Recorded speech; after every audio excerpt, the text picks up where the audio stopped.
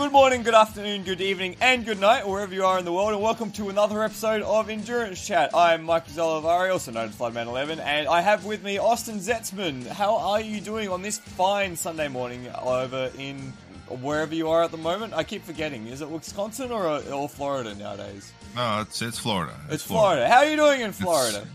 It's really hot down here, up here, Michael. Great.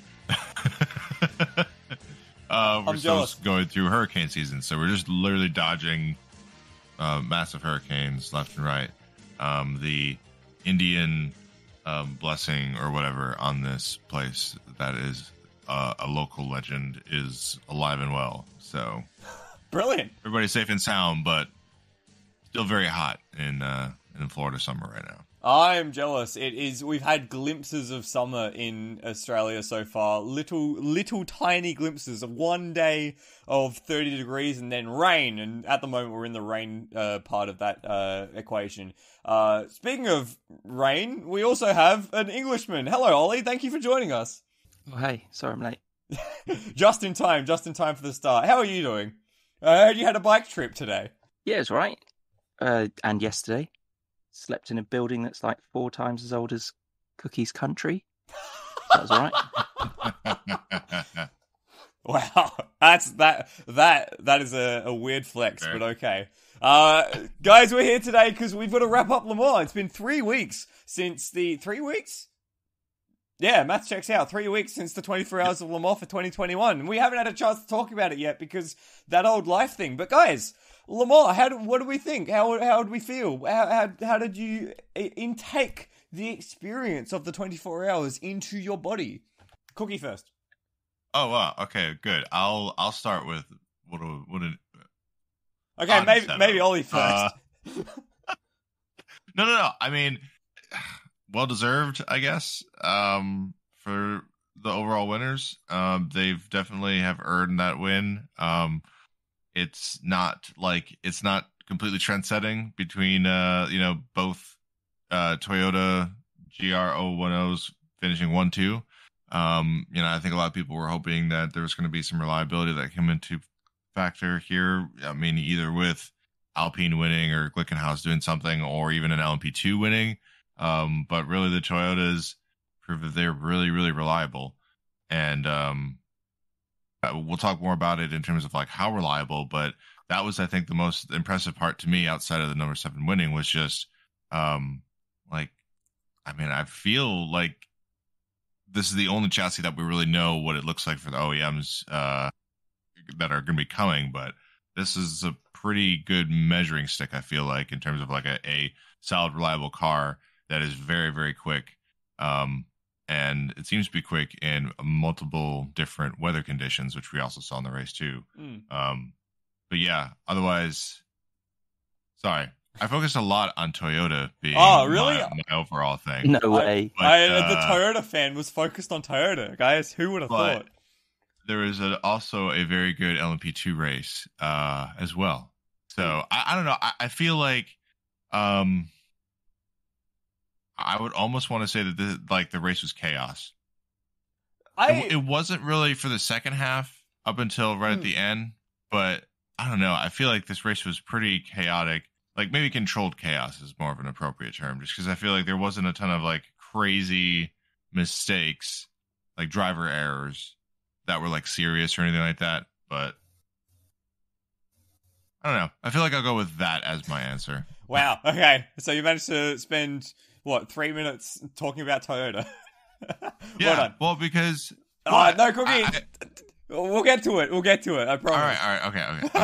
Ollie, what about you? How did the Le Mans experience feel for you? It was nice. I still didn't kind of live up to being there in person, especially for like such a milestone of this new era.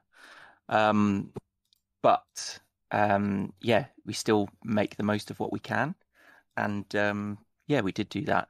It was good fun. I apologize. I did not stay up for the whole thing. Yes, I did have an hour power nap. But nothing happened anyway, so happy days. Yeah, it was probably at like 4 a.m. or something. Okay, yeah, that would have been fine. Yeah. See, I made the mistake of being on the other side of the planet, so when I went to bed at 3 a.m. Australian time, which would have been just an hour or so before nightfall, I missed just everything in the next 3 hours. No. Oh. And then, so when I woke up, all the chaos had already happened, and then it was just cars lapping around Le Mans for the next 16 hours, which admittedly I loved. Like, I just love watching cars go around the track. But yeah, I guess you woke up to yellow flags and like nothing happening. Yeah, pretty much. Like, I remember I stirred when the Project 1 car hit the Mulsanne chicane, and I saw that, and I went, like, that was a big one. An emotional reaction in your sleep to like a favorite car crashing or something. Yeah, no, it was just weird. Like, I just like stirred. I didn't even wake up. I like stirred because I didn't have any sound coming through my computer. So I just like glimpsed at it. So you didn't care.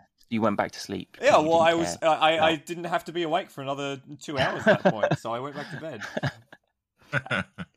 Yeah, I gotta say, it was a bit of a weird experience for me because I actually didn't watch almost any of the lead up when it came to the practice sessions, the qualifying sessions, because it would have interrupted my normal working hours. So I actually didn't see. I saw 1 hour of a practice session in the lead up to the race. So I kind of came in a bit blind this year, which is a very weird and different experience for me. But I definitely enjoyed the support classes on the day of the Saturday, which started at a very early 7 p.m.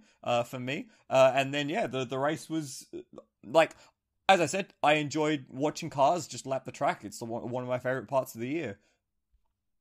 Yeah, the supports were pretty cool. See my old boss win a race and stand on top of the podium. Yeah, my old boss. Wow. Yeah. What was he driving in? It was the Dallara Judd prototype. Oh, no way. That's rad.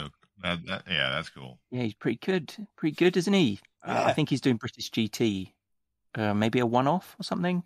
But yeah, he's dabbling into modern motorsport. He's done quite well with historics because that's the company does classics and restoration and stuff like that. But you should ask him if he needs an engineer.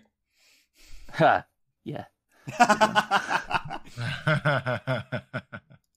Cool. Yeah, it was. It was good. Interesting lead in. Yeah, I quite like that. I hope we get to see more of that sort of stuff. Of course, normally we'd have the Le Mans Classic weekend in around this time of year, around September. But of course, with 2021 being an echo of 2020 and the madness that was, that's all kind of been compressed down. So a cool support event, certainly. What about the race specifically? How do we feel about the race? Cookie's already mentioned the LMH class and the LMP2 battle. What about the GT cars? How do we feel about the GT classes on a whole throughout the race? In GTE-Pro, it was a bit of a shame that the Porsches fell back over time during the race, and considering their quality, and when from watching WEC rounds with them going up against Ferrari, it's been really exciting. So I was expecting it to be like a normal WEC round with a cherry on top of Corvette, and then the other one-offs, but unfortunately they all seem to kind of fall away a bit. I was expecting a bit more out of like the hub auto and yeah, so it was a bit of a shame there, but on the other hand it was still pretty good on the whole for pro. It's just not the same compared to 4 years ago when there were over twice the number of entries in that class, but it's different. And that's translated or offset towards GTE-Am, where it's just an absolutely ridiculously sized class, with some really quality entries. You look at LMP2 and like how kind of sneaky professional some of the outfits are. You've still got the same with GTE-Am as well. Like, yeah, there's some real gems in there, and it was good to watch them. And I liked how much TV time GTE-Am specifically got. It seemed like it was more TV time than they'd ever got in the past. Cookie, what about you? What did you think of the GT competitions on a whole? I mean, we definitely weren't too far away from. I mean, I guess we are getting farther away. It seems from like 2015, 2016, where we had huge GTE-Pro fields and numerous different chassis. So it's good to see the C8s here and racing. I feel like that's where these things belong. It's going to be weird to see Corvette in whatever shape and form it's going to take on in the next few years. And I really hope this doesn't like force them to do anything drastic where we're not seeing them at Le Mans, but I don't know. I mean, I feel like there's been a lot of talk around that, and then more ACO announcements around that. I don't know. That was an underlying tone for me looking at the GTE-Pro battles. The Ferrari just looked like it was the best chassis for this, for this year's running of Le Mans, and that showed in GTE-Pro and Am. Am was pretty close, but 83 was just really quick. And I would have really liked to see. Yeah, I agree with Ollie. Would have liked to see Porsche fighting a little bit more in GT-Pro.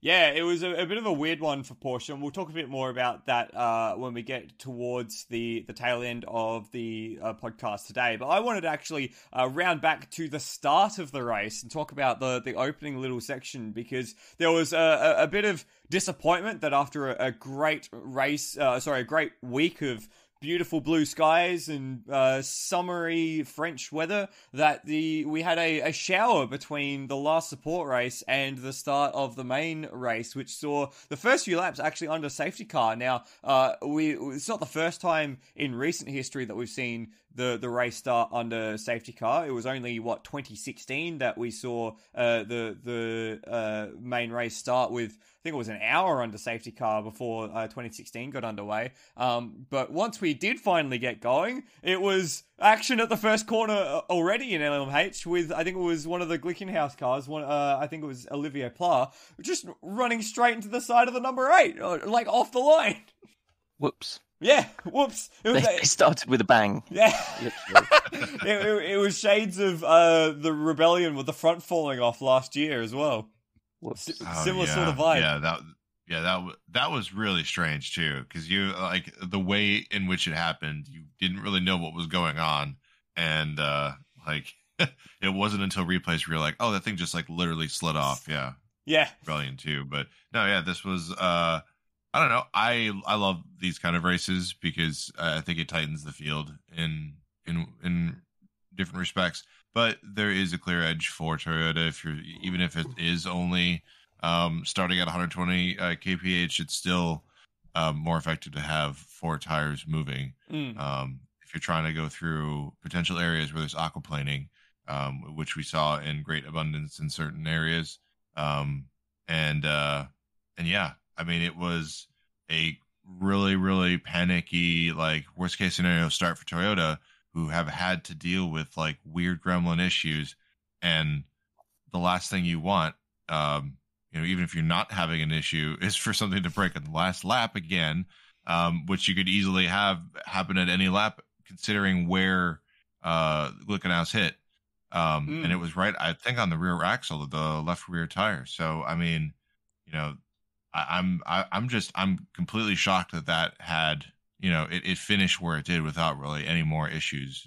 I think they were checking the gearbox like constantly. I think they were. Oh, were they? Yeah. Saying on the radio, like, yeah, we're monitoring the gearbox and stuff like that, because it's very difficult to change after they made the Audi rule where you can't change gearbox casing. So bloody Audi. Ruining everything. So, I mean, it's just a really, really stellar effort. Like, I mean, and that is exactly what Toyota needed, considering how many issues they've had previously in the past where stuff's happened just mid-race and then they haven't been able to recover from it. This was more or less like, just kind of proving that the car is reliable and it can actually take some hits and still be fast and still finish, which is something that they really did. Hey, I mean, so far. Well, they were close. to Yeah. pissing it away. The entire second half of the race, they were dealing with some sort of fuel delivery problem, which may or may not have been as a result of the contact. But Cookie's overall point is pretty solid. The fact that they were able to ride a hit like that, and it was a substantial hit. Let's make no mistake. Olivier Pla doesn't crash half-hearted. When he crashes, he properly crashes. We've seen that a few times over in the IMSA WeatherTech Sports Car Championship, as he ended up on the tire barrier at both Motorsport and Road Atlanta in various guises. Correct. So it was good for Toyota to be able to get to the end on that, but there were some seriously concerned faces and some seriously concerning radio calls in the second half of the race as the number 8 had to make shorter and shorter stints to deal with what was a very weird fuel delivery problem, where it seemed that they weren't able to get all of the fuel from the tank into the engine in every single stint, which was a bit... I don't think I've ever seen or heard of anything like that during a race. Maybe it was like a fuel pump issue where the pump wasn't working effectively or something. I'm not sure. I thought it was to do with the G-forces, either a pickup issue or picking up debris inside the tank. So they turned off the fuel pumps at every braking zone. And through the corners, I believe. So, there was a lot of stuff going on for the drivers at the wheel, having to switch buttons, flick switches at every corner, basically, at every lap for at least a third of the race, the last third of the race. It's a bit ridiculous.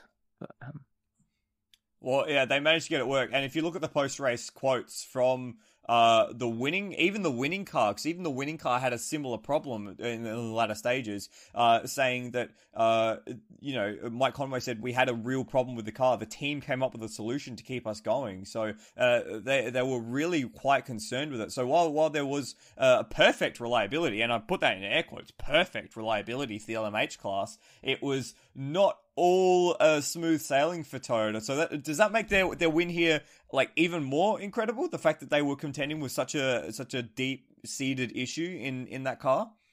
Well, because let's be real here. If they didn't have such an advantage, they wouldn't have won. That's exactly what I was about to say. If you remove that question mark over the car, they were basically untroubled by their competition from the end of the first hour to the end of the race. Like they were, it was the 23 hours of Toyota, effectively. Again. I mean, yeah. No, the cynical hat's taken off, but it's like... Ollie, the cynical hat's sewn to your head. I've got nothing on my head. Trust me.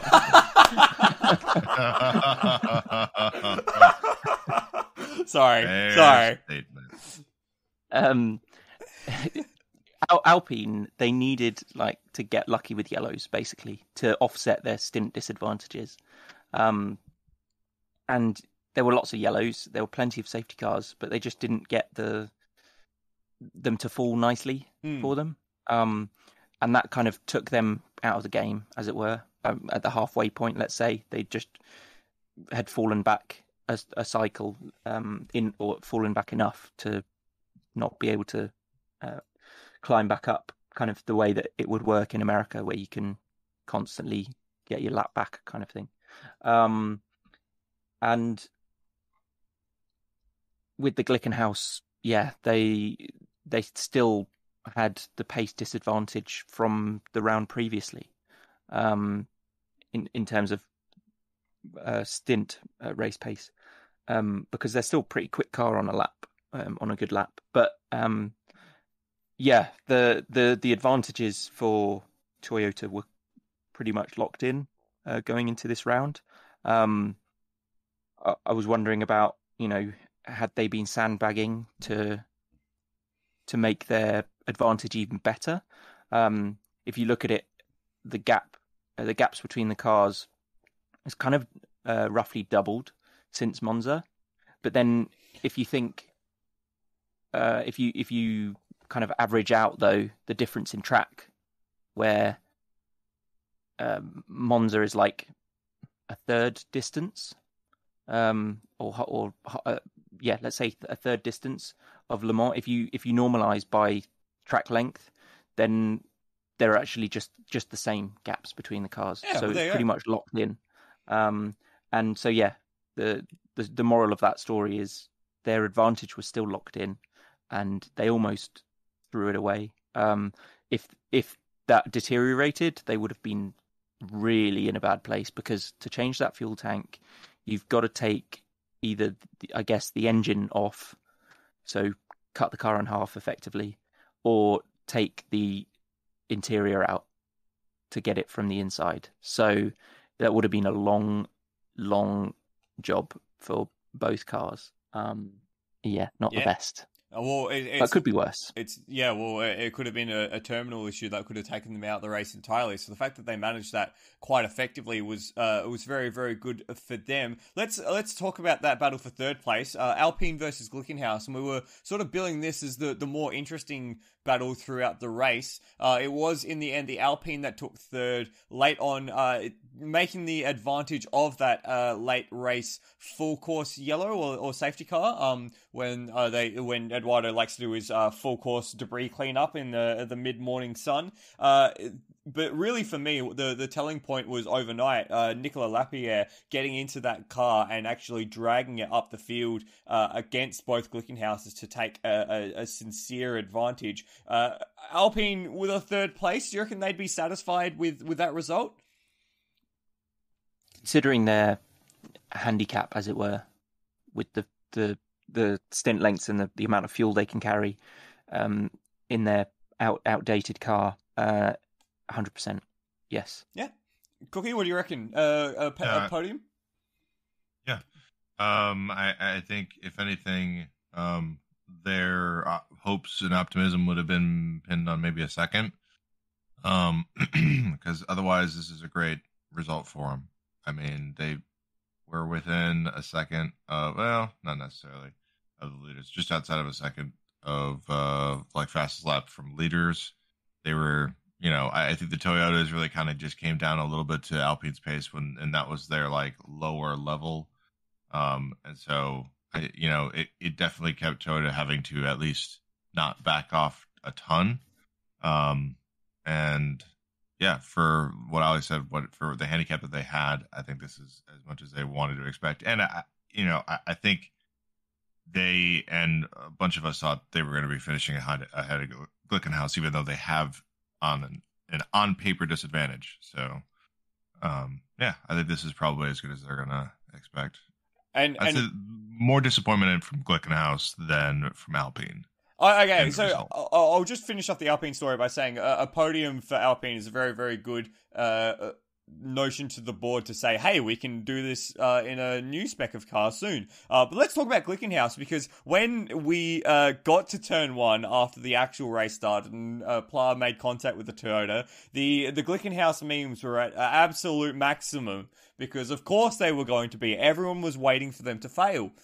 But then they didn't. They got back on track. They kept going. Neither car had any problems. The number 709 ended up making its way back through the field, and both Glickenhauses finished the race. Both Glickenhauser, we remember, we officially decided on the plural. Both of them finished the race, and not only that, they finished in 4th and 5th overall. And in fact, it's the only time in the modern LMP1 era, or the modern LMH era rather, that all of the cars entered in the top class have finished in the top position. So that's an absolute feather in the cap for Glickenhaus and the SCG 007 to say that at the end of the day, they were still running. And not only that, they were running at a comparable pace to the leaders. That's an astounding achievement.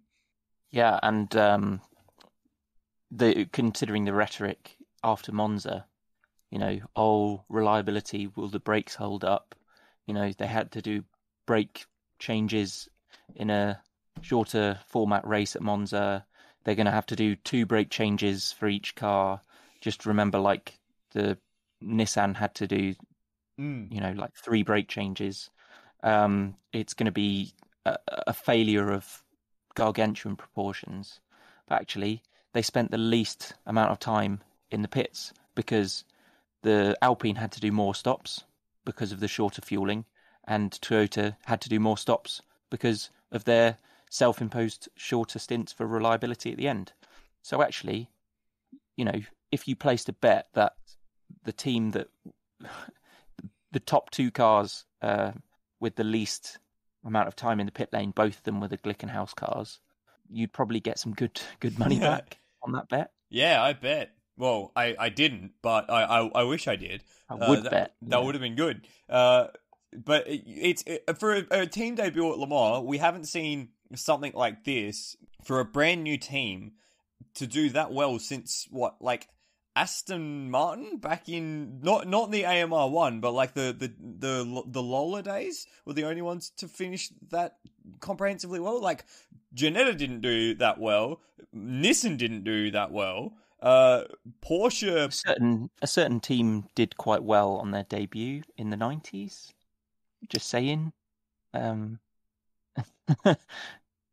the black Ueno Clinic car. Oh yeah, okay. Well, that's still that's 25 years ago. Is the last time a debut team did that well.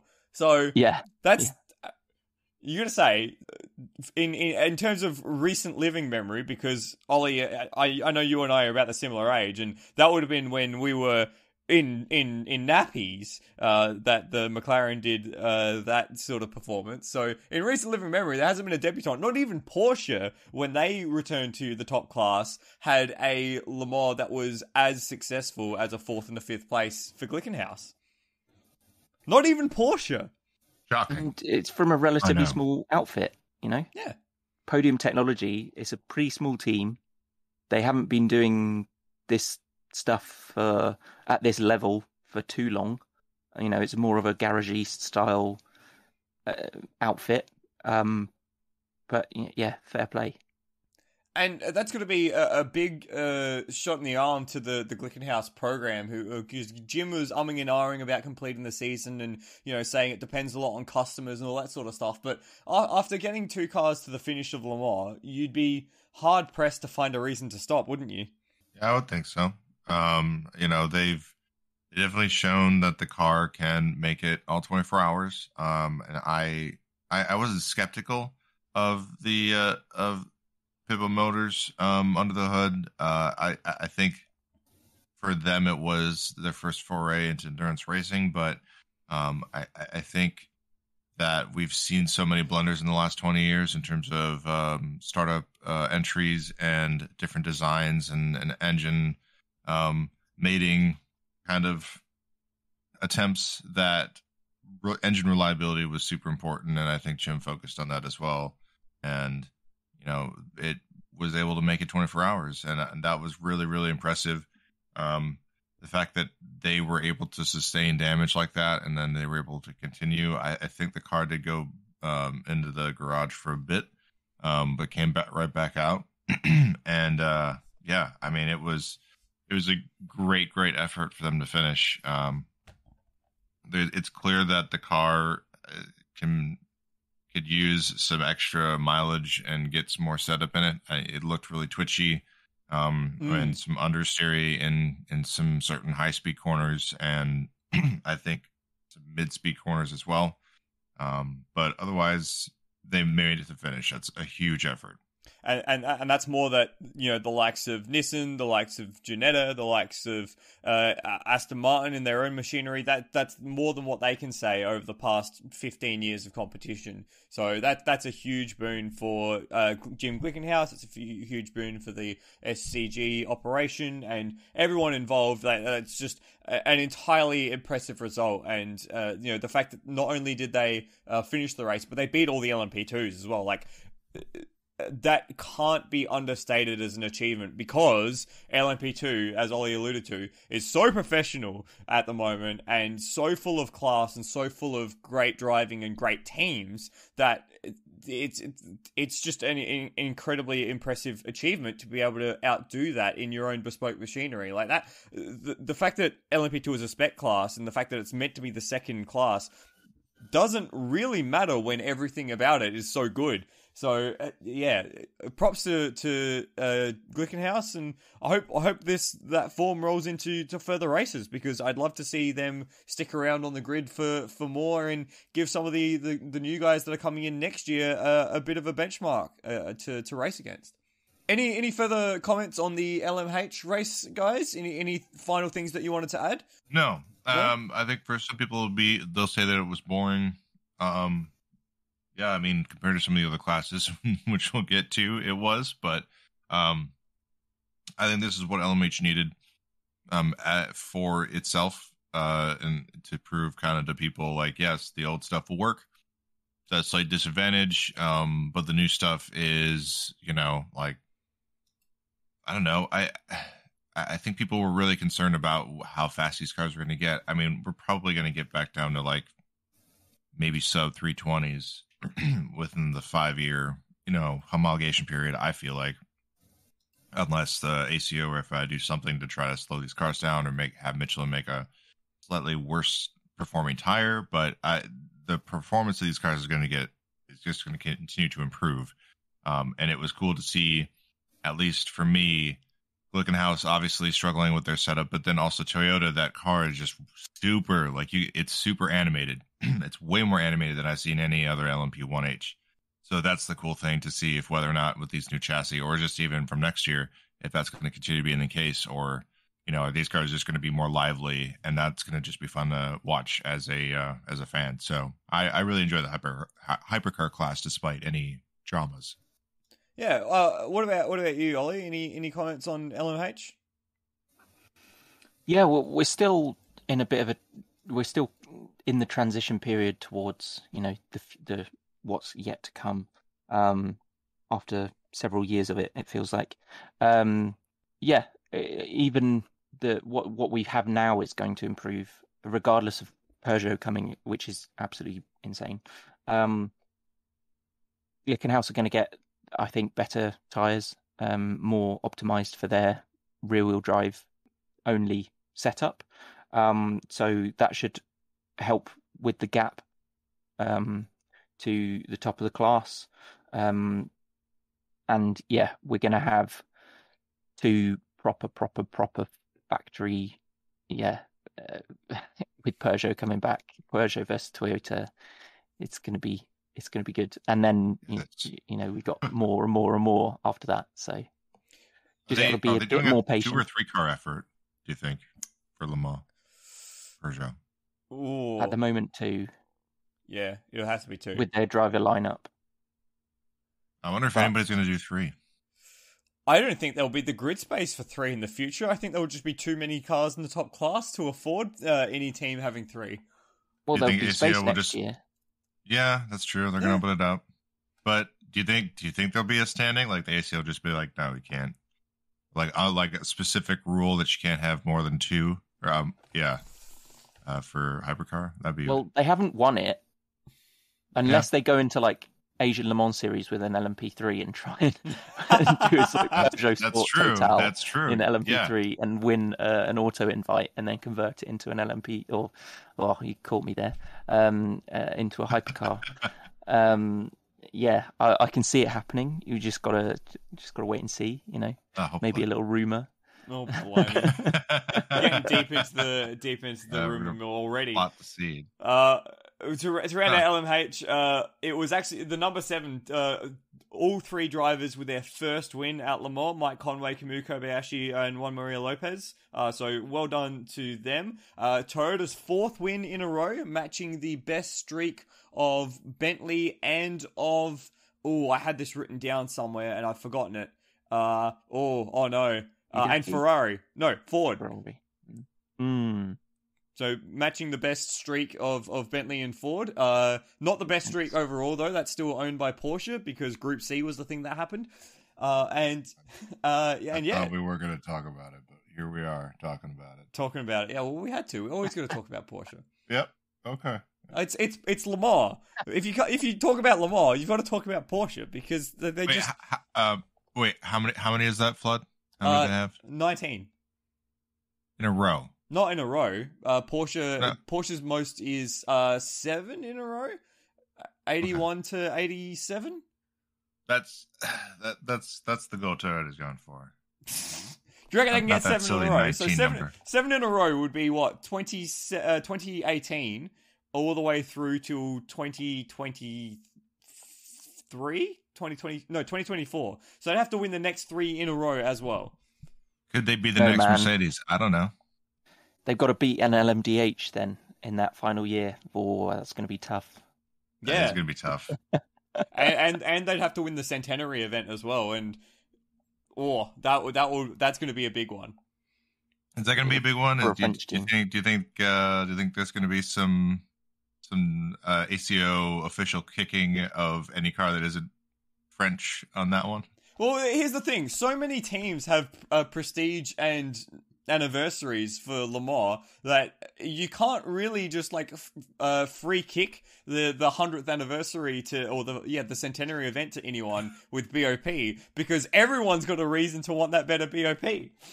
I mean, I agree with you, but for jokes, I mean, don't put it past the ACO. Oh, I know. We do like to joke that they are Frenchies being Frenchies. Yeah. That's what people are like, please join Alpine, please join. Yeah. So that you guys can't be Frenchies with each other. Yeah, oh, boy. Okay. We'll leave LMH there, because I'm sure there'll be plenty... I'm getting to talk about LMP2 because... Yes, let's do it. Because it's involving something other than a Toyota doing this. So Oh, no. it's the first time I can actually be on the other side of this. And it was black, Nice. red, and white as well. Oh, no. Dude, seriously. No one should ever use that livery scheme ever again. It's so ubiquitous with prototype racing. So if you missed it and you were hiding under a rock for the past 3 weeks, first of all, what the hell have you been doing? Secondly, the breakout team of the LMP2 race was really the newcomers. We talked about in the lead up the empire of United Autosports versus the empire of G-Drive versus the empire of Jota, and in the end it was the new kids on the block that as professional as anything, WRT, and I'm going to take credit for calling this, by the way, because I definitely said this in the pre-show, that they were the ones to beat, and they ruled the overnight running. Charles Malesi and Yifei overnight broke away from everyone and set incredible lap times to basically take the race away from all the other teams.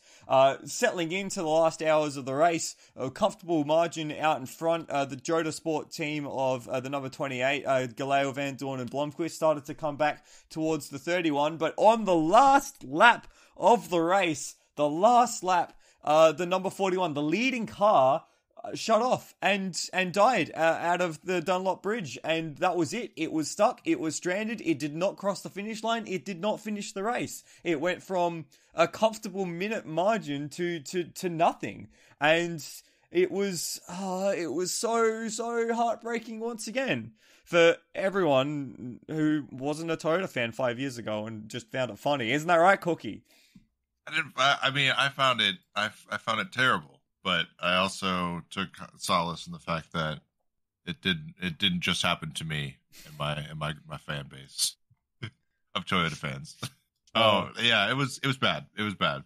And then like at the same time, it's obviously going to be, it's newsworthy for endurance racing. So in a weird positive way, like it's good. And the fact that it happened with Kubica and how much of a huge following he has.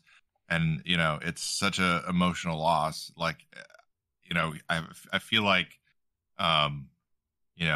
there's a redemption potentially story for him to come back and try to like win or try to get an LMH gig and like conquer this like huge thing that just happened. And then, at the same time, bring along more fans from him and F1 that, see this side of it where it's, like, it's not as dramatic as Formula One, but like it still packs such a huge emotional punch, like, and that anything can happen even when, endurance racing is a sprint race has been drilled into your head for the last 24 hours.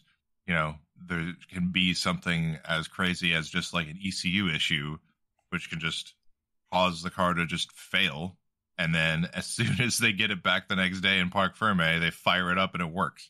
Yeah, like that's such a quintessential Le Mans thing to happen, So, it's just so unfortunate, and it should have been a well-deserved victory for him. Or it should have been a well-deserved 1-2 for the team as well. Let's not forget about that. Yeah. It was lucky that they had the second car in such a position to be able to take the victory, even despite its own problems as well. Remember, the 31 was struggling in the second half of the race with an air jack issue, so they had to actually inflate a bag, what Australians would call a big old goon sack, underneath the car to lift the car up so they could do tire changes in the latter half of the race because of a problem with the air jack system. So the fact that they had the second car there to take victory, albeit a very strained victory at the very end of the race, was great work by the team. And yeah, as you said, it fired up on the button the next day after they got it back from Parc Ferme with 20 litres still in the tank. So it was just everything worked. It was a temporary short in the ECU that shut everything down on the last lap of the race. Like, that's, I don't care who you are, that is a gut punch and a half. That hit hard. In a weird Be way, like a conspiracy or something. Ooh. Like some guy with links to like the Holy Roman Empire because of Ferdinand Habsburg. Like, the royals have got their fingers in loads of pies, and there'll be like some guy who's got a laptop that he presses the enter button, and then it shuts down the car, and then Ferdy wins. I mean, it's too obvious, guys. Don't you see? Yeah, right. Yeah, and then Tom Hanks is investigating as a private investigator as well. And if you add up all the numbers in the top 3 positions, it adds up to the Illuminati, right? That's what happens here. Correct. Far out. That wasn't the only story at the end of the race, but I do want to dedicate a certain amount of time to talk about that independently. Let's talk about the rest of the LMP2 field though, because we were making a big deal over United versus G-Drive versus Jota as the sort of heavyweight billing, but all of those cars ran into some level of problem throughout the race, and at one point we had 2 United cars taking each other out at running into each other. Yeah.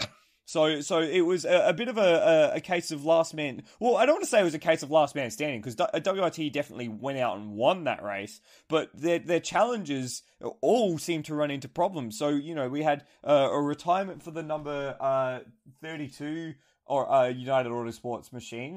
That was the car that made contact with its sister car, the number 22, which then had a series of electrical problems, which wound down to just being a faulty battery that they spent hours in the pits fixing everything else except the faulty battery. The number 23 car had its own issues as well. Didn't that finished down the order? Down the order in relative speaking. It was 2 laps down from the class winners.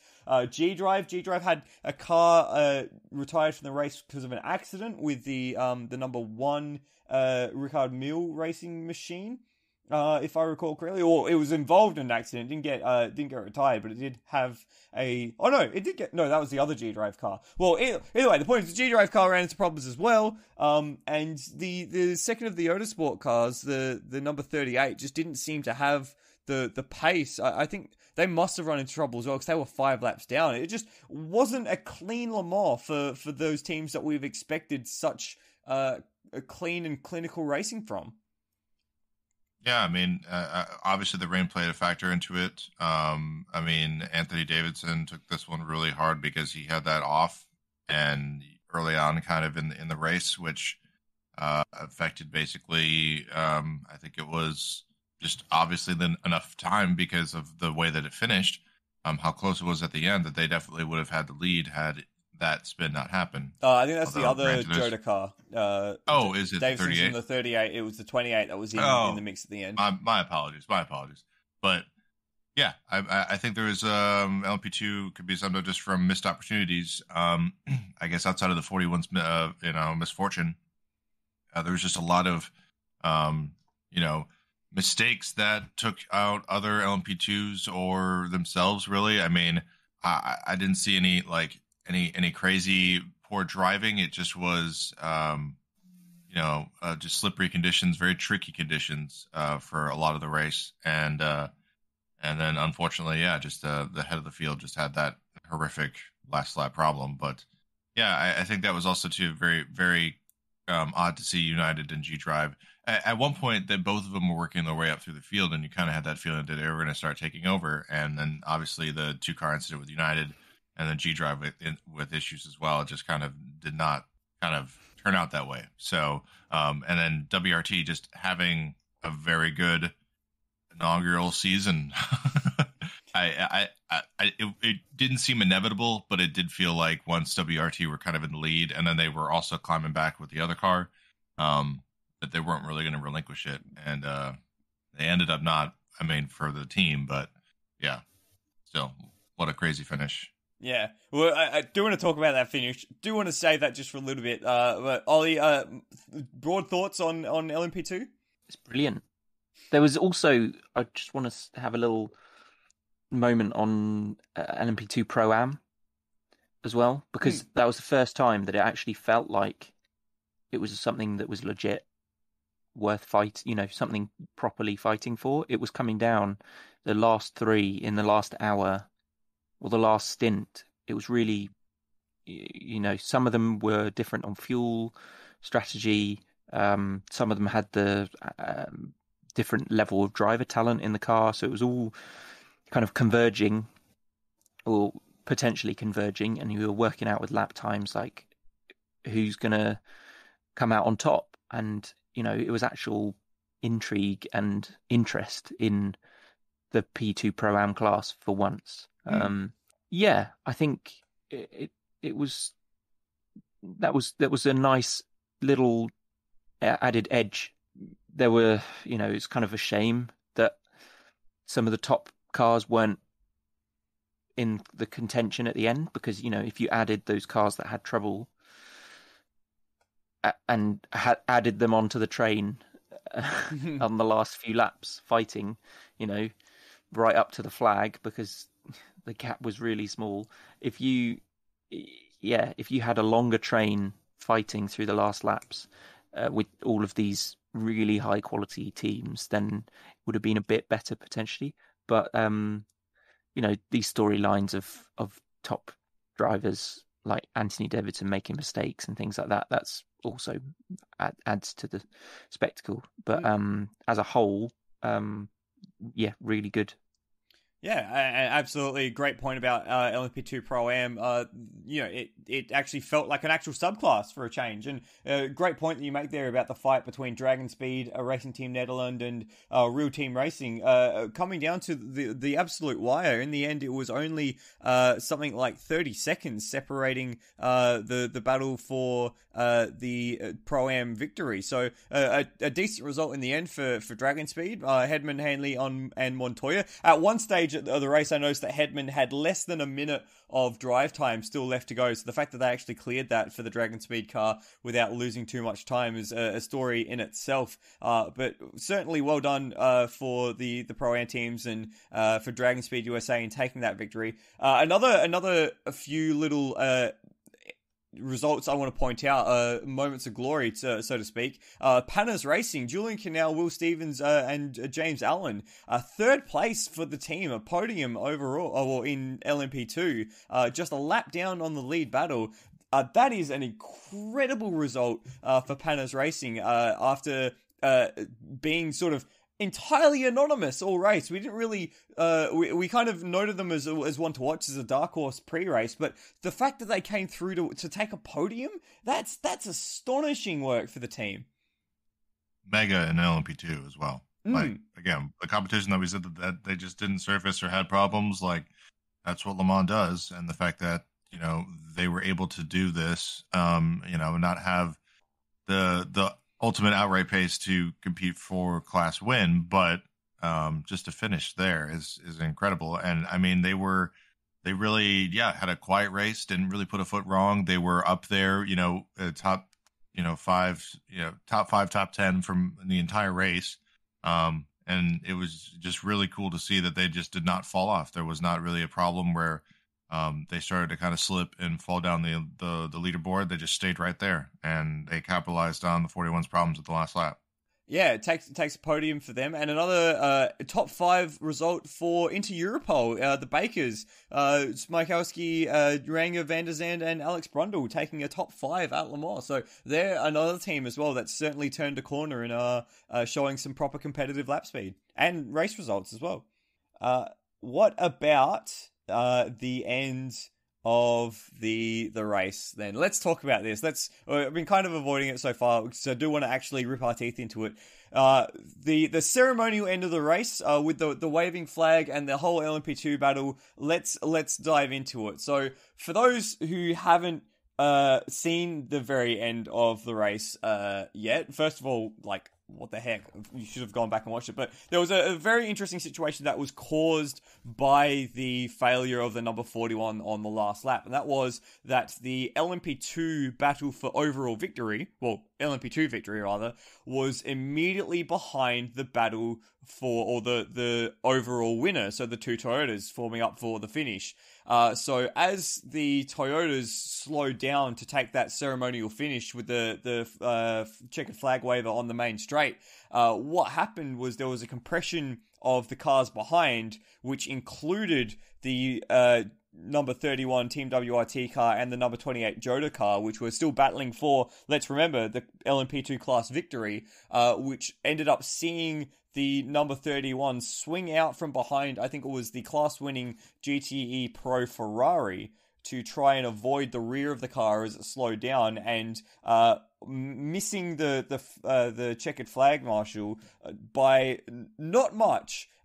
Certainly enough room for him to be standing there, but not by much. It was quite a distressing scene, something that was possibly, well, not possibly, definitely a little dangerous, something that could have been thought through a little better. And guys, I just wanted to get your thoughts on the sequence of events that led to that, and what you might have been thinking about since that moment has happened. I don't want to watch someone lose their legs on TV. I think that's the first thing that springs to mind. Yes. I don't know. If we were very sleep deprived people with just a fandom kind of thing, and we're not professionals at this, if we can notice that two cars are going to be battling to the line, regardless of what happened to the 41, they were still going to be there fighting each other to the line. And you know, we could still see it was going to be touch and go to see who was going to take the honours out of that pair of cars.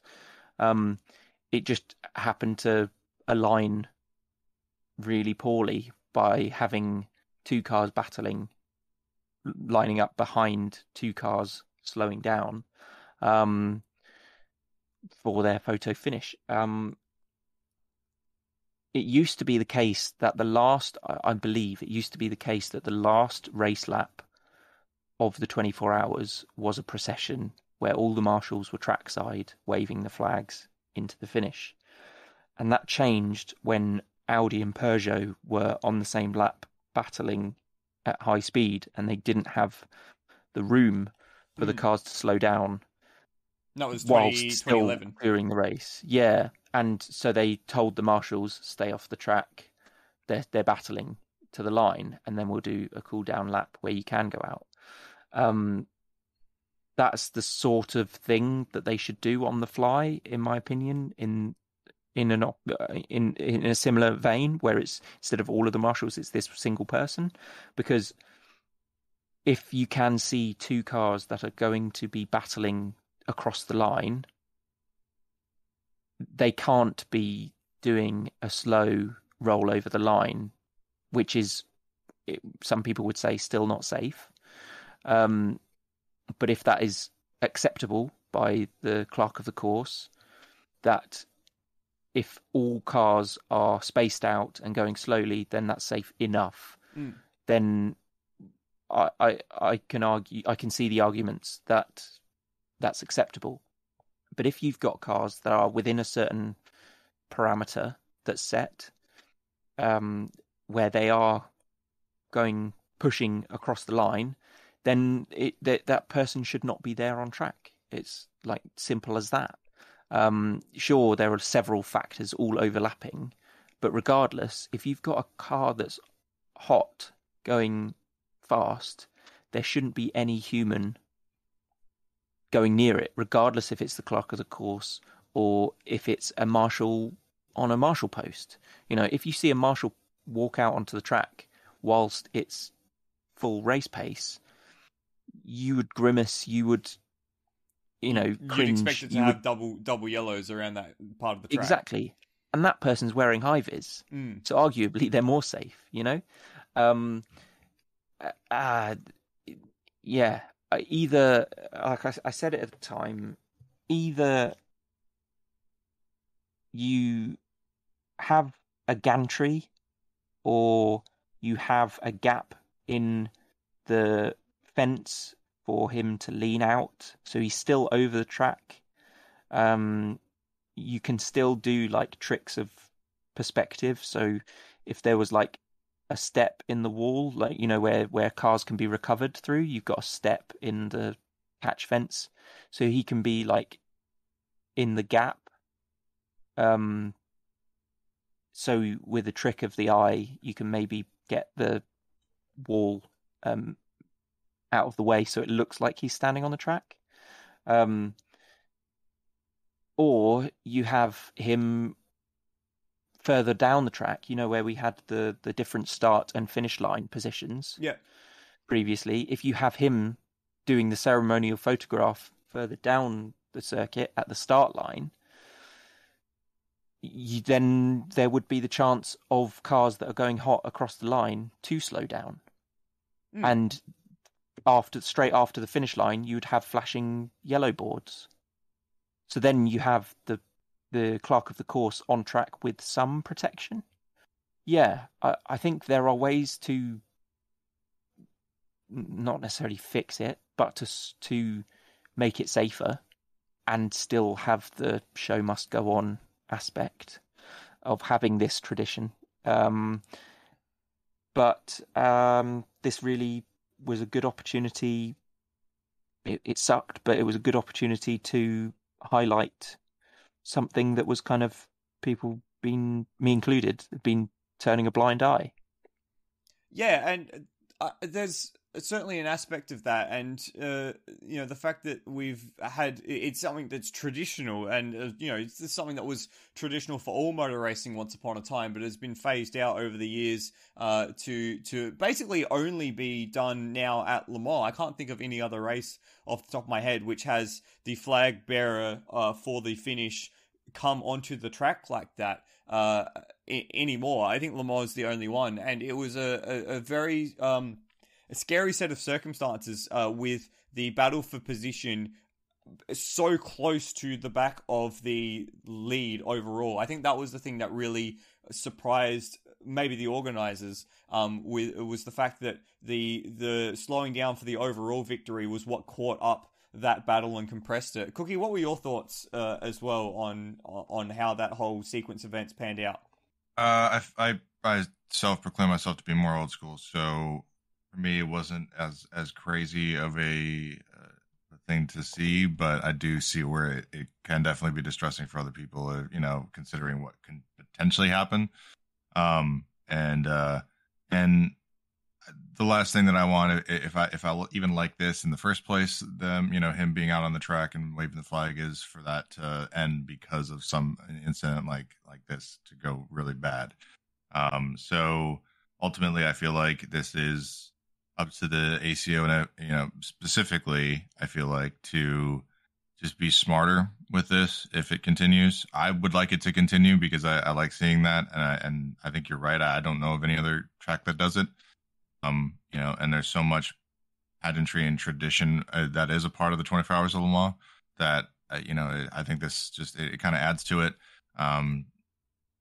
My thoughts are it's very easy just to make this a little bit safer and to make it so that you're not having this incident again.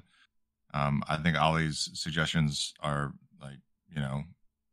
more than I even thought about, because frankly there's a lot that they can do. I mean, the pictures he looks like he doesn't have a headset on. I mean, he might have a concealed kind of earpiece thing that he can hear anything with that we're not seeing, but all he needs to do is just add just some trackside race headphones or something like that, have it keyed to a certain channel with the he left ACO his radio on his desk.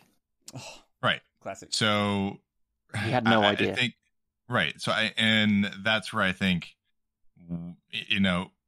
if you're intelligent about it, do it that way or don't do it at all. And that's kind of where I'm at with it. I would like to see it continue, but if they're going to be boneheaded about it, then I don't want them to. Because you can even just have it where you have one spotter that's sitting looking at the four chicanes and just going like abort or green, and whether or not he can go out there. And even if he doesn't know who is or what, he can at least go out there and know that, like, okay, there isn't anybody that's basically going to threaten my life coming around the last chicane. And it can be like a spotter's call, which he can then be listening to, or you could just come out for the class winners. Or again, like what Ollie said, like there's a bunch of different ways we can go just to make it just a little bit safer without removing it.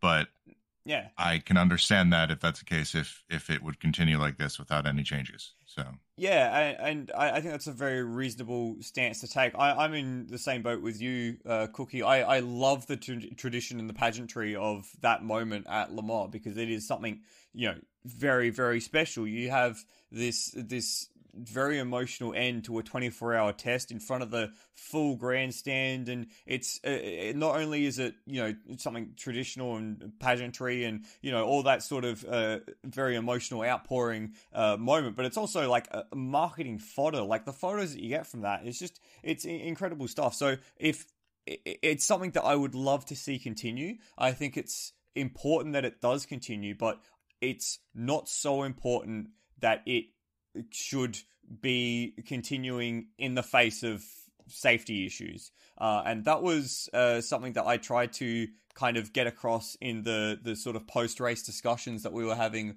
on the subreddit and in the Discord channel. And a few people took that to mean that I was advertising for it to continue without any sort of forethought or rethink. And I don't think...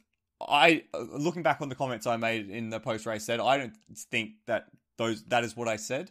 But some people seem to think so, and they're entitled to their opinion. But I think mindlessly removing that from the event is as dumb a move as mindlessly continuing without rethinking that process, in my opinion. So that's my thoughts on the matter. And it's not a problem that we have to necessarily solve. It's a problem we've got the luxury of 10 months, 9 months of, motorsport, ACO deliberations before we're at the same point again. So there's plenty of time to come up with a better solution. And I think, as Ollie said, something as simple as moving the guy down the track 150 meters with yellow flags in front of him is it's a simple solution to that sort of thing.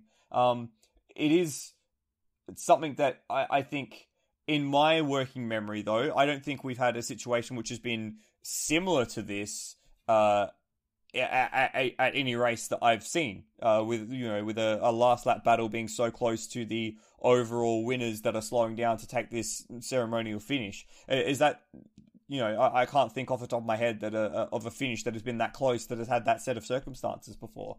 Is there anything that comes to mind for you guys? No. I mean, there's been some GTE-Pro battles that have gone pretty close to the line, but not where they were coming up on slow cars that were doing photo finishes. Yeah. So, well, the battle in GT2 rages on, I guess, is one example, because they were right behind the winner, so they got an extra lap. Right ahead of the winners. One of them didn't get an extra lap. Yeah. So they were in that situation. They were right ahead of the winners. Yeah. Yes, of course.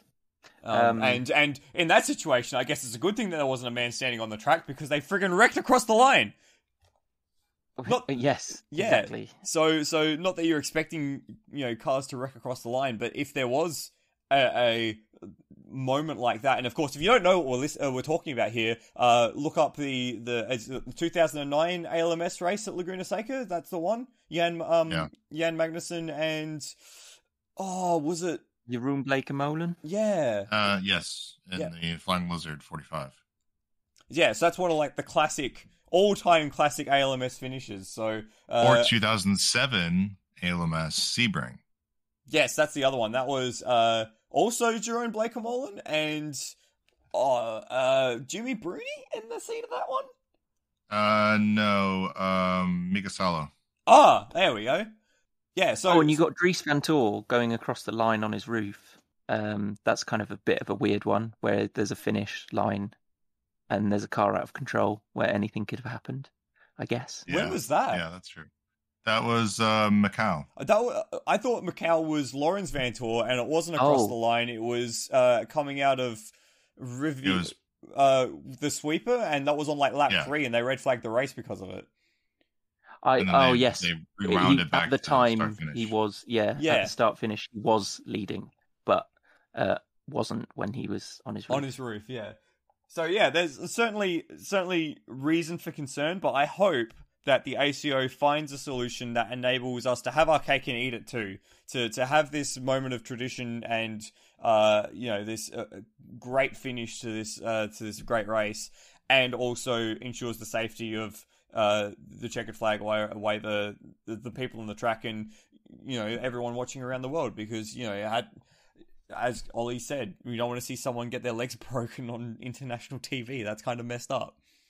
Yeah, I mean, just if you're going to wave the checkered flag, always remember your headset. Yes, I will agree with that.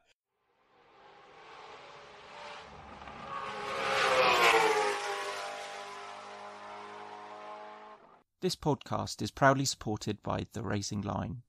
The Racing Line is a motorsport calendar and notification app for iPhones and iPads. It includes all major series, with more being added all the time, giving you a daily and weekly list of races so you can easily see what's coming up. All events are converted to your local time zone, so you no longer have to faff around, adding or taking away hours to work out start times in your area. Finally, it also lets you customize notifications for events, so you can choose when you're notified about certain race series. The app is available on the iOS App Store. Just search for The Racing Line. Find out more at www.theracingline.app. Now, back to the podcast.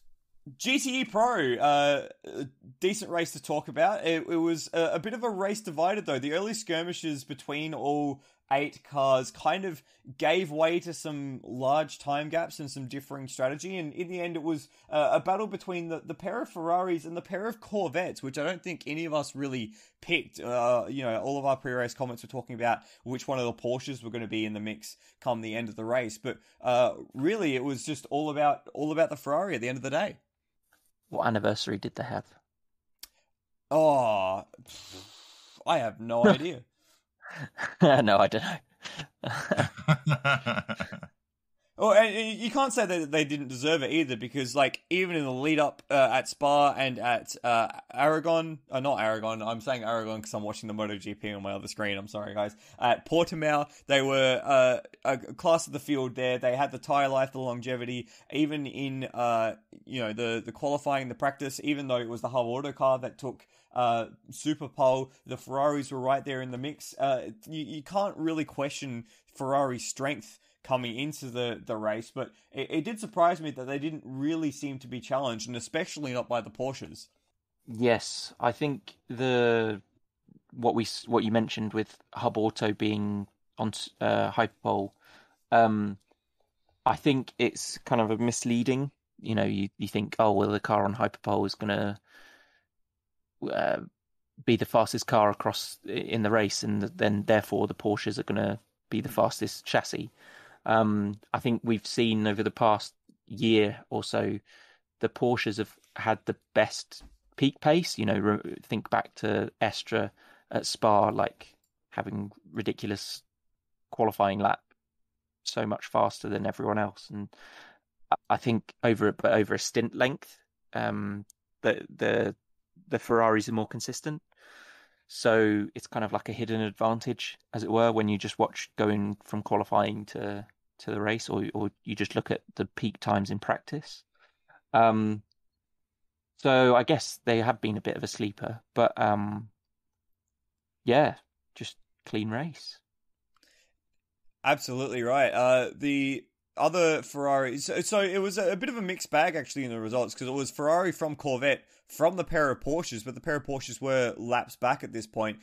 The other Ferrari and the other Corvette both had problems after being in the mix overnight. So the number 52 Sarah Molina and Sam Bird car, they finished 14 laps down, and the number 64 Corvette of Tommy Milner, Nick Tandy, and Alexander Sims were the last classified finisher at 32 laps down on the class winner. But despite running an effectively clean race with no problems for either Porsche, they were laps off the pace. You know, Gianni and Christensen were 1 lap down, Bruni, Leitz, and Makoviecki 2 laps down. They just didn't have the pace, and that's so unlike Porsche with the RSR 19. We're so used to seeing them have the pace, especially at Le Mans. I mean, you remember the year that they did the pair of tribute liveries, and they were just the class of the field for the entire race. It's so unlike them to struggle at Le Mans, and it's the second year in a row that they've struggled around Le Mans. Cookie, what do you make of that for Porsche? I don't know, just a lack of kind of, I don't want to say effort, but it does kind of feel like it's gotten a bit stale with some of their some of the lineups, not really outside of really Kevin Estre just blowing the doors off people earlier in the season, which has really kept them in contention. And they've just really not had the pace that they wanted to. It's puzzling. I mean, I'm not sure if it's maybe just the chassis itself or just kind of the direction that they went with the new evolution of the 911. I don't know. On paper, they should be right up there, if not potentially better than AF Corse, but just maybe based on how the regulations are, or at least the VOP that's been going on, they don't have that window, that comfortable window that they can ride in and click away lap times as consistently as the Ferrari can right now, and they certainly don't have the numbers to kind of give them as much data as they used to get when they fielded 4 factory cars, I'm sure. So, every little bit kind of hurts them, which can kind of add up to just being not enough when the competition is just that high, which it always has seemed to have been in GTE-Pro, which is kind of evident from what you could see from some of the non-factory pro entries that were there this year with Porsche. So, great lap though with the qualifying by Hub Auto. I mean, it was a great flyer lap. That's something that definitely should be celebrated. An extra little bit of data that might help color in some pictures for everyone at home. Looking at the event maximum speed across the 24 hours of Le Mans for the GT classes, the fastest top speed at the speed trap was Nick Tandy at 309.1 kilometers per hour in the Corvette C8.R. The 2 Ferraris are next in the 307s, and then the next Corvette in the 307s. Best top speed for a Porsche across the weekend. The number 91 car, Jimmy Bruni, 309 kilometers per hour. So that's 4 kilometers per hour at peak speed that the Porsche were down compared to their GTE-Pro competition. In fact, some of the Am cars were quicker in a straight line compared to the Porsches. That's not what you're looking for at a place like Le Mans. In fact, I think that goes beyond just driver error, or even to an extent BOP. That to me seems like a setup issue. If that is BOP, then something has gone terribly wrong in the BOP process. No, it's their setup as too good. If they're managing to get pole position when their top speed is 4 or 5, 6 kph lower, then it has to be they're making that time back up in the corners. So they're too good in the corners. And yeah, Corvette and Ferrari sandbagged until after qualifying. Sandbagged on straight line speed? Well, to get more engine boost. Well, in fact, the Ferrari specifically actually got boost taken away in the between the qualifying and the race. So everyone was up in arms about that, saying it was too much and why they're making adjustments. And in the end, it didn't matter at all anyway. Mm. Was that best speed during the race hours? That's event maximum speed, and all it's got. If you're looking at fiawc.alchemylsystems.com, all of for the GTE-Pro cars, all of their event maximum speed was in the race. In fact, all of the GTE cars had their best maximum speed during the race, except for the Iron Lynx Ferrari with Michelle Gatting behind the wheel, which had their best top speed in Free Practice 2, and Team Project 1 at the hands of Dennis Olsen, who had their top speed in Free Practice 4. In fact, if you look at the bottom 10 cars for the top speed, they're all Porsches except for one Ferrari, and they're all in all the GTE-Am Porsches effectively. So something is, to me, that sounds systemic from a Porsche point of view. That's a some sort of flaw in the car that means that they're not extracting the maximum amount of speed that they can get compared to the other GTE cars. Well, they need to get worse cornering performance, and then they'll get given a bit more boost or fuel, I guess. Or air restrictor. That's it. Yeah, fair enough. So a bit of a weird one for Porsche in the end. What about the Porsche efforts, the two wildcards? Both of them running into a little bit of issue. I think the number 79, the WeatherTech racing car, that ended its race in the wall, if I recall correctly. Was it Cooper McNeil having an accident in the Ford chicanes that brought that car into the garage? Yep. And the Hub Auto Racing, that had a electrical problem at Dunlop, I think, that saw it pull up underneath the bridge and not get moving again. That was my pick. Hey, they got hyperpole points for you. Yay! What do you reckon for those privateer Porsches? Were they a decent enough addition to the Pro class, or could we have just as easily done without them? More is good. More is always good, especially when the class is a bit thin on the ground. But yeah, it's a bit opportunistic. It's easier to get a Pro entry right now because the ACO will probably, let you in cheap, as it were, compared to a few years ago when it was booming. It's a bit awkward when you have like a Pro-Am entry in GTE-Pro with Cooper McNeil, but you've got the privateer history of Le Mans, and you want to go with your car and take it to Le Mans, and you don't want to drive with a bronze, you want to drive with some pro guys, so see how you go. They won at Sebring, sure, they got a lot of luck, but weird things happen, and they could still win. I was more focused on the Hub Auto car, which was a really interesting wild card into, could they, as outsiders, take it up to the really pro teams, and outdo their own factory team. That would be pretty cool, but unfortunately it wasn't to be. Yeah, they did shock everyone in Hyperpole though, and that's something that we will all remember for at least a little while. Their great result there.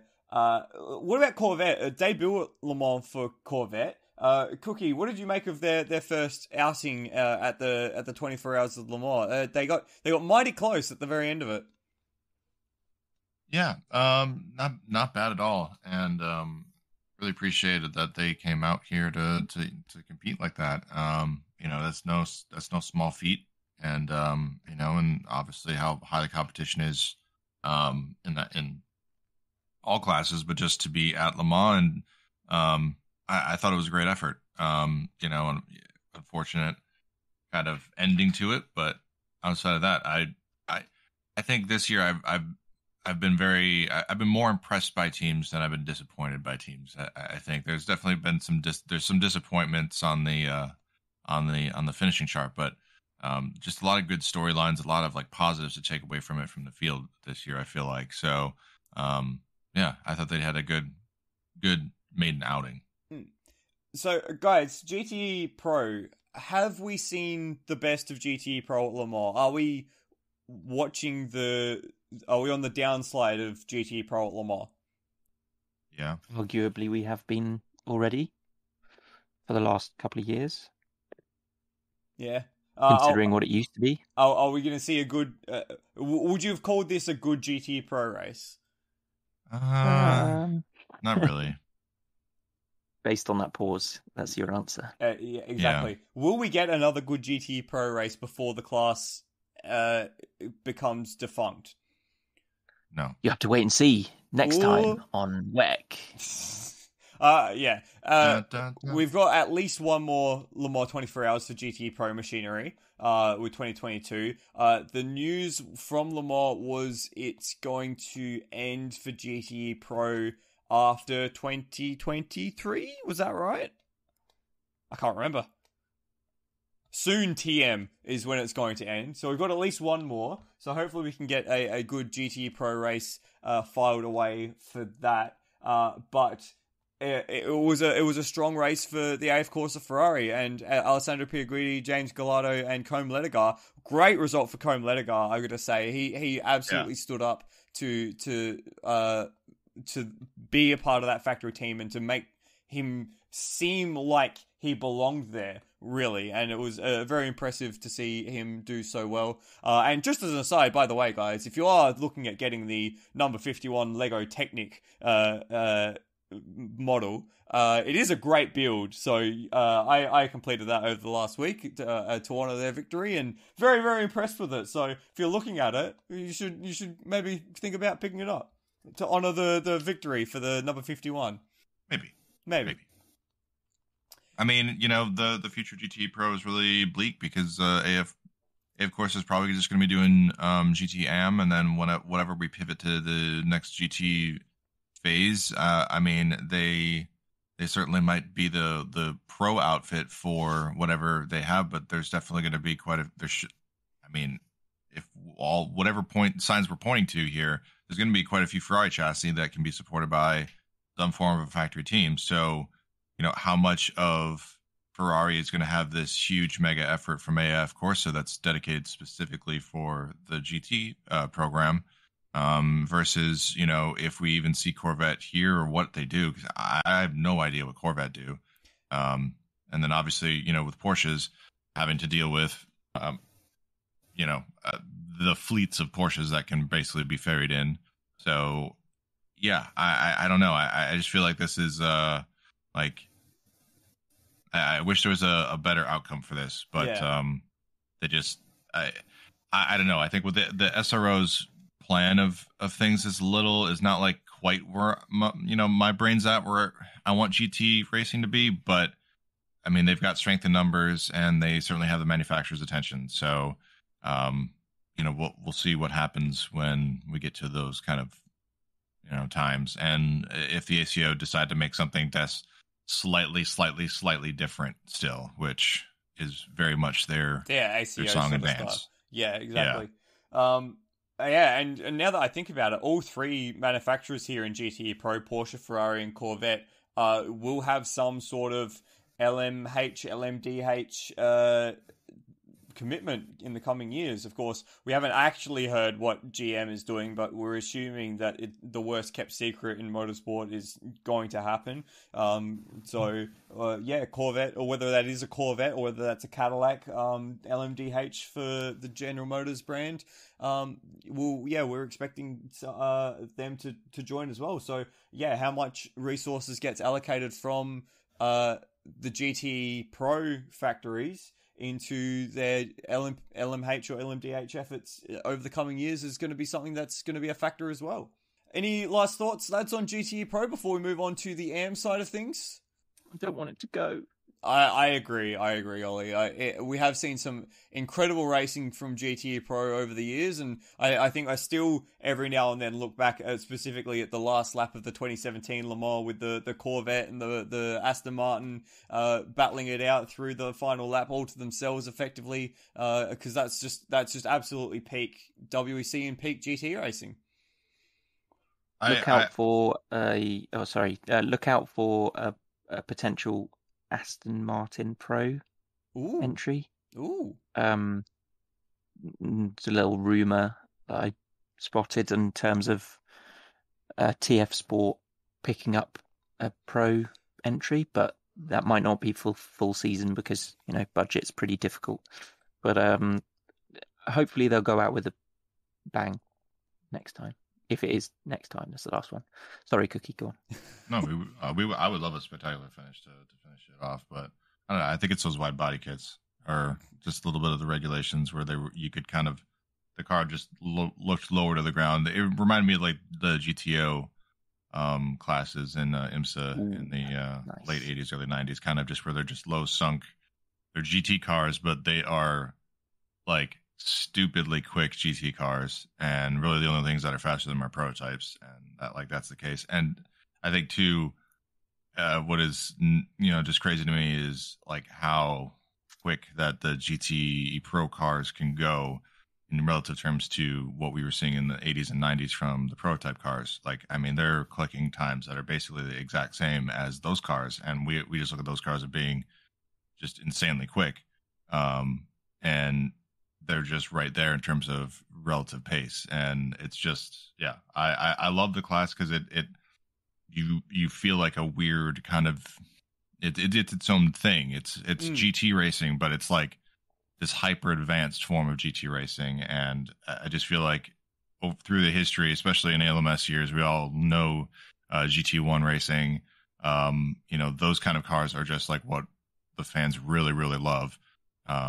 Despite sometimes not having the car counts needed to really argue for the class being there in the first place. So, yeah, I don't want it to go either, Ollie. And I love it. Just to round off your point there, Cookie, in the Endurance Legends race, the support category, there was an Aston Martin DBR9 that was lapping faster than the Porsche 911 GT1 from 1996.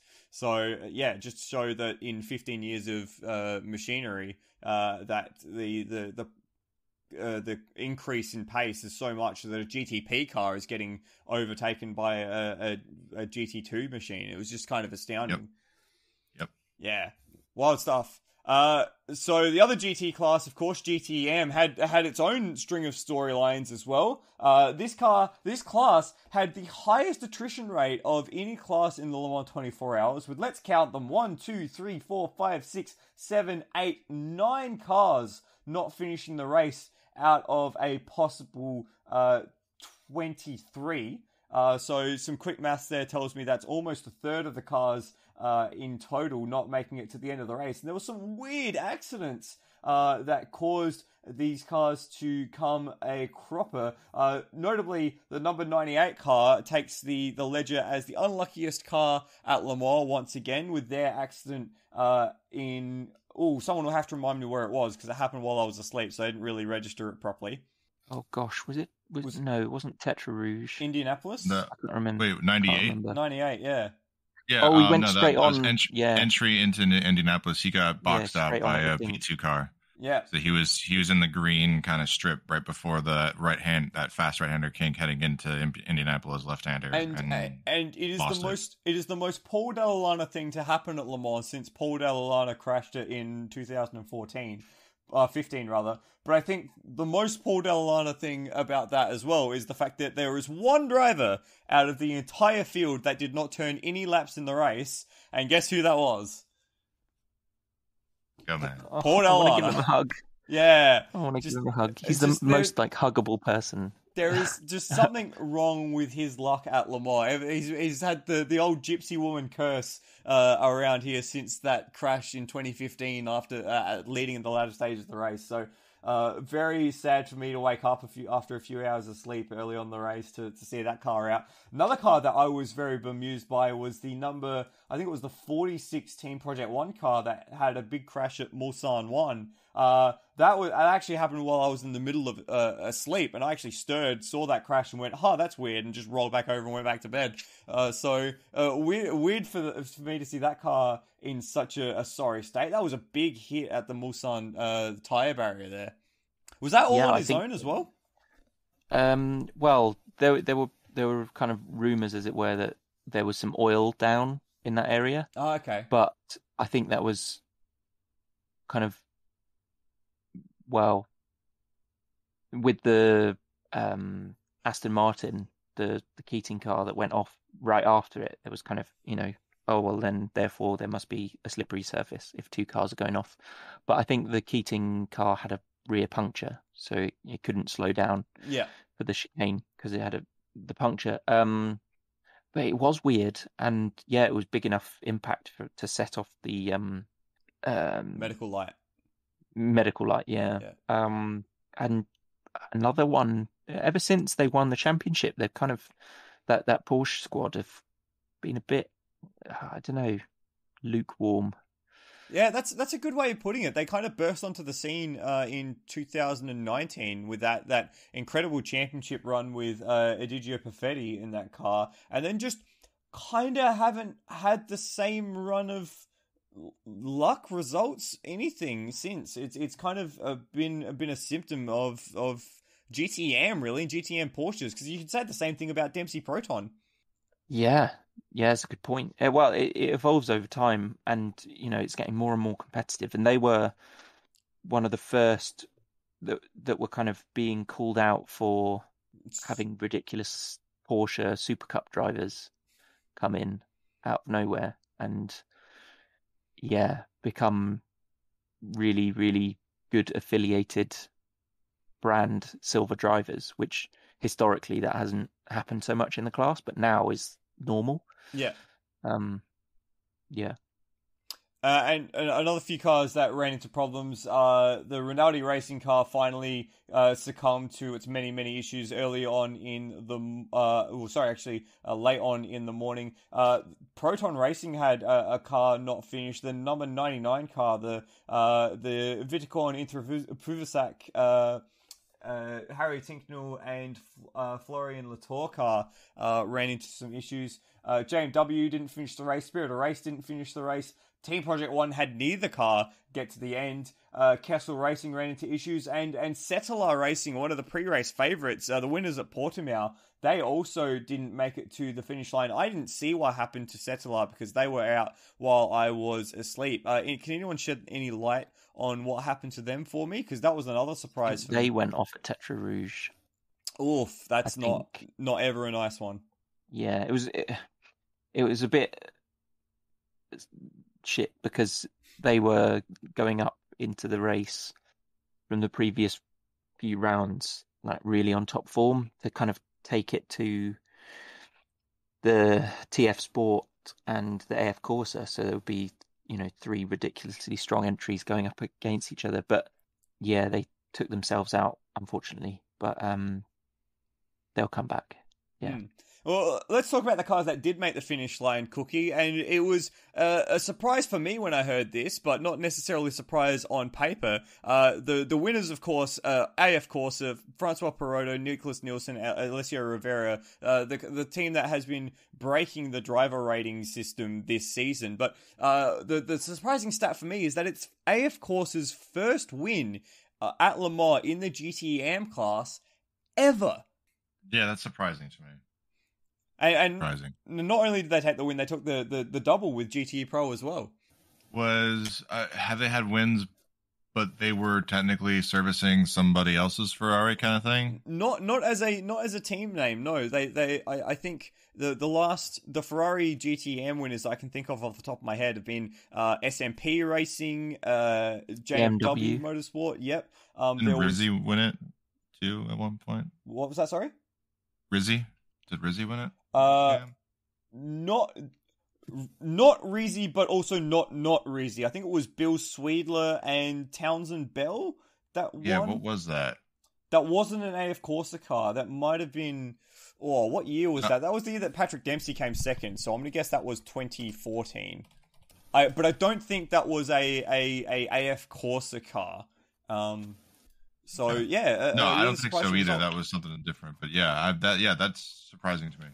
So what did you make of the GTE-Am race then for the likes of AF Corsa and the other podium winners?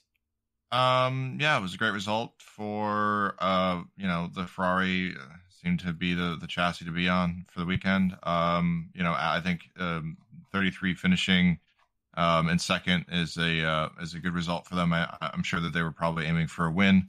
And you can say the same with pretty much a lot of the Iron Lynx team that they've done really well, and they've had the organization has had a really great year. Winning spot 24. So I think this could definitely you could say that this is more of like the cream of the crop for GTE-Am, minus maybe a Porsche entry that finished in the top three. Of course, a TF Sport and Iron Lynx, I'd say world class. So this kind of it was a race of attrition, but in the end, I think it was the best three outfits or best three teams that were finishing in the top three positions. So. And just a quick note on that Iron Lynx team, Matteo Cressoni, Rino Mastronardi, and Callum Eilert, they've won the 23 Hours of Spa-Francorchamps in class as well. Not 3 weeks before the 24 Hours of Le Mans. So a great result for them to back up and take a podium at another big 24-hour endurance race. Great feather in the cap. Yeah, and on that note as well, just as an aside, of course, the drivers for that car, Pierre Guidi, James Collado, and I'm pretty sure Combe Ledegar as well, were the winners as Iron Lynx in the 24 Hours of Spa overall. So it's a great time to be in a Ferrari 2021, apparently, if you're a sports car driver.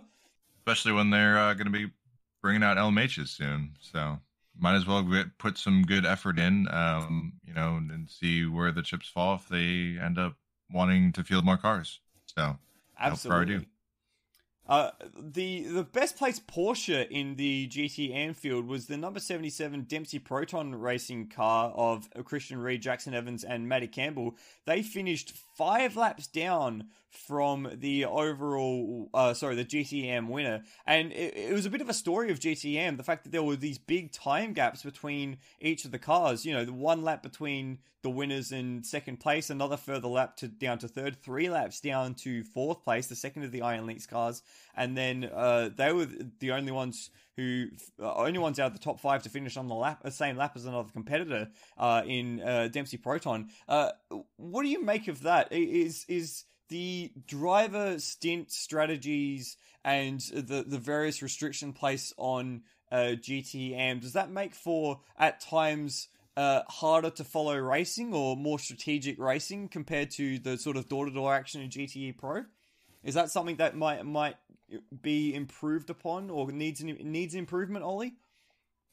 Well, no. The point of amateur format racing is it's open to all. If you're good enough to race, so you're going to have a broad spectrum of talents and consistencies, and some drivers are going to be making some mistakes, and some of those mistakes may need time in the garage, or they might get stuck in the gravel, something like that. So you're going to get a broader spectrum, whereas with Pro, the drivers are much closer together at the cutting edge, lap per lap. So with an Am only future, after GTE-Pro leaves the series, we're going to have what we have now in GTE-Am as the only GT racing, and they're going to be bigger gaps. So we're going to have door-to-door banging at the start, just like any GTE-Am race. It's just it would spread out a bit faster than a pro race. Yeah, and that's of course a function of not only driver skill, but when you're using each specific driver, and when you're using bronzes versus professionals or silver drivers, and what tires you're putting them on, and when in the race you're making these decisions, whether or not that's under safety car or not, and all these other complicating factors. So it is a real strategy battle. It was a surprise to me, sort of leaving the race fairly early on, because the race started at 11:30 p.m. for me after a full day's out and about sort of start. half. So I only saw the first real, hour and a half of running before having to take a bit of a nap.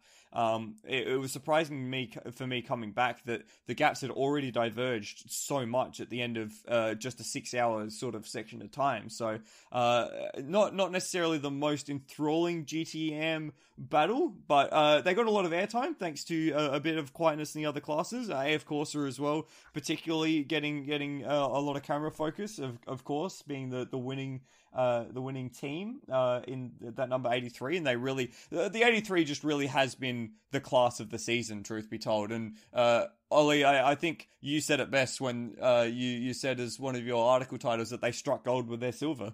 Yeah, I mean, lucky for them, they get their short but sweet time in the limelight before they get upgraded to gold. Yeah. Good luck with their pro careers, but we'll see who they find next to be their super silvers. Yeah, of course, we're talking about Alessio Rivera, who at one stage, I think, did he hold the fastest lap of the race in GTE-Am? That wouldn't surprise me if he did. In all GTs, it wouldn't surprise me. I think he had the fastest lap of all GTs at one point. It was Dylan Pereira who ended up with the fastest lap of the race in GTE-Am. Which, by the way, was a 3-minute 49, and Dylan Pereira was in the second place car in the end, the TF Sport car. A 3:49 as a GTE-Am car, that's kind of messed up. Remember when GT cars were struggling to do like 4-minute 4s at Le Mans only like 5 years ago? Yep. Yeah, pace has increased by a ton. That's crazy. That's kind of messed up, truth be told. I'm kind of uncomfortable with that. And like, not from a safety aspect, but a little bit from a safety aspect, but just from like a quickness of competition aspect. As Cookie just said, the pace has just increased so much. It's mental. Is that a problem? Is that a problem that the pace in GT racing specifically has increased so much? I mean, you're seeing it in the amount of spending that the factory teams are doing to try to best themselves. I mean, GTE-Am is a product of GTE-Pro, so this is just a product of, the budgets that can be spent to try to win factory versus factory. So it's not really surprising. I think the amount may be a little bit surprising, but it's certainly not surprising to see just a pace increase, especially just too from what we understand with aerodynamics and downforce and car setups and just how intricate and how specific a lot of these chassis are being designed. To get the best average performance out of the car from any driving style or condition. So, I think we're just seeing a lot of different rough edges be refined in the GT class itself, by way of just a lot of vicious and close factory fighting for like a decade. So. Yeah, exactly right. And one thing I hope that it doesn't happen is that we don't get such a pace creep that we start kind of overlapping classes, because that would become a bit of a problem. Not that we're getting anywhere near close to that, but we have seen an advance in pace across the board in the WEC quite a lot over the past few seasons, which has caused a bit of a problem with, of course, LMH being a bit slower than LMP1 and stratification, etc., etc. You've heard us talk about all of this before. Guys, GTE-Am, any final thoughts and comments before we wrap everything up with a nice little bow on top? GTE-Am good. Good boy. Yeah, GTE-Am good. Don't go. Very good. I like, honestly, if GTE-Pro has to go, I'd love GTE-Am to just stick around and be like the only GT racing. I've found great enjoyment in tracking the class over the past few years, and I feel like it deserves a bit more of a limelight. They'll be on camera more. Yeah, certainly. If it's the only GT racing, then it's certainly going to be the one that's going to take the limelight. So that wraps up our discussion on the 24 Hours of Le Mans. Well, it wraps up our class-by-class discussion. Any final thoughts or overall sort of compelling comments you need to make about the 24 Hours Le Mans, the 89th edition for 2021? Bring on the hypercars. Bring on more hypercars? Yeah. You sound so convinced. Are you still like 3/4 asleep? Is that the problem here? No, I mean, I don't know. It's For those playing definitely along, by the way, just sorry, Cookie. For those playing along, we did have to get Cookie up before 8 o'clock on a Sunday morning to record this podcast with us. So tough. props to you, Cookie, for being around. I know that I wouldn't be Yeah. getting up before 8 on a Sunday morning for basically anything. Well, yeah. Well, sometimes motorsport calls for it when you live in the U.S. and stuff happens not That's true. here. So yeah, I'm used to it. But no, I mean, I don't know. It's I love the prototypes, so that's mostly my jam. And I don't you know, there was nothing crazy to note outside of the LMP2 debacle on the last lap that I beyond Toyota kind of impressing me with some of their reliability and whatnot. Although, as we stated, and Ollie said that it was just it's hard to gauge these because you don't really have that heads up competition from I would say quote unquote an equal contender with them. So it felt a little just lackluster. It felt much more like Audi, like when they were really just dominating everything, and that inevitability of Audi winning it. It has that feeling to it a little bit on this one, without the actual competition to be like, wow, what a dominating victory over another chassis. So I don't know. I think it's more of the same for me. And, it was a great race in all the other classes, but I really like overall battles and specifically seeing really, really, really fast prototypes battle. And we just didn't see a lot of that this year. In that category, but outside of that, it was a solid race, and it was definitely not in the worst part of my rankings, just because we had a lot of weather too, so a lot of inclement weather and changing conditions, which I usually really like those as well. So yeah, fair mixes enough. it up. Yeah, absolutely. I think you make a great point there about Toyota being really hard to gauge where they're at because they haven't really had a adequate's probably not a fair word, but I'm going to use it anyway, an adequate competitor over the last 3 or 4 editions to really compare themselves against. Or for us to use as a point of reference, when they had Porsche and Audi, we knew how good Porsche and Audi were because we've seen it time and time again before that. So when we saw Toyota mixing it at the front, we kind of got an idea of where they were, but it's hard to sort of gauge how good they are because they just have been so dominant. Ollie, what about you? Overall thoughts on the 24 Hours of Le Mans? Bloody good, isn't it? It is a good motor race. Do love it. Is that all you got, or is there something more comprehensive going on? I mean, that's great. I don't know. No, it's just good. There's always stuff going on. There's a bit of controversy, with the Richard Mille crash at night and the finish with the flag man. But it sets up another round of narrative for next year. What if Toyota, have their issues again? They wouldn't be able to have those issues again with Peugeot in? What are Peugeot going to be like? Are Alpine going to stay? Probably. Are they going to get more favourable balance of performance that offsets their stint deficit if they commit finally to a hypercar long term? Can Glickenhaus with the new tyres step up to really properly challenge Toyota over a stint? It's those sorts of things that it's still with a positive spin. Keeps you coming back for more. No, that's very beautifully put, Ollie, and I do agree. There is something always about Le Mans, despite how whatever the lead up has been or whatever problems the series might be facing, there is just something about Le Mans that I always find very romantic and very sort of settling. And I've got to say, for me this year, I really enjoyed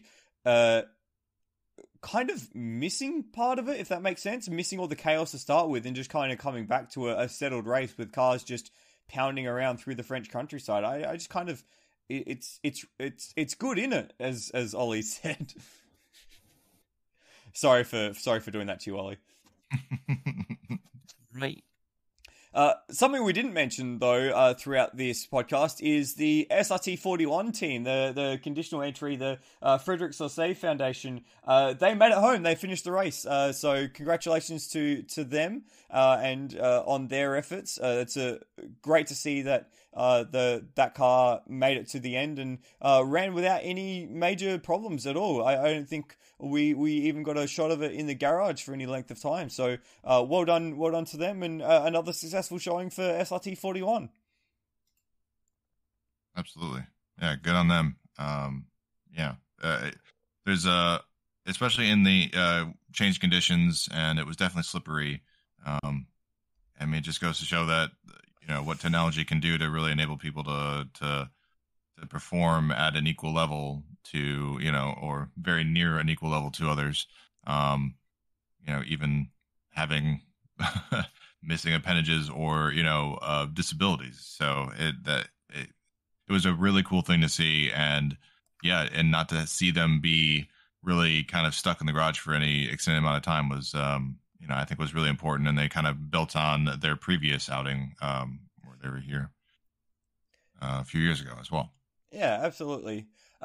ELMS race next weekend. The 4 hours of where are we at? Spa-Francorchamps, I believe, is the next round of the European Le Mans series. We haven't had any time to talk about European Le Mans series all year, so I think we're going to make a point at the end of the year to do a full season wrap up, because there's been certain ELMS races which definitely warrant talking about. But on the whole, it's been a good season in the European Le Mans series, and it would be good to see some of these cars that have raced around Le Mans back out on track very shortly. Nice. Can't wait. Nice indeed. Let's hope that the famous spring weather in the Eiffel Mountains doesn't. Sorry, no, it's the Ardennes. As far as the Ardennes, right? I'm getting all my freaking my forests and geographical European locations confused. Eiffel Mountains is Nürburgring, right? Yeah, close enough. Close enough. They're all. Europe's all on top of each other anyway. So that'll be this coming weekend at the time of release. Thank you very much, Cookie, and thank you very much, Ollie, for joining me tonight. Thank you. Keep for hosting. And thank you guys for being on my case about getting around to recording this. I know it hasn't been easy, so thank you for keeping me honest and getting me on top of that. Thank you very much to the RacingLine.app, your motorsport calendar, for sponsoring us this year and for helping put all this together, really, giving us the sort of freedom to do all this the way that we want to, and giving us a little bit of sponsorship for it. So check them out for the rest of the year. A lot of still calendar changes coming in, so making sure that you're abreast of all of that. Thank you very much for listening, and it's been great to have another year of Le Mans underneath our belts. It's always a very special event, and to be able to share that with all of our listeners and with all of you, it's honestly a privilege. And on that note, I've been Michael Salavari. Peace out. 4 wins in a row, Le Mans Gazoo.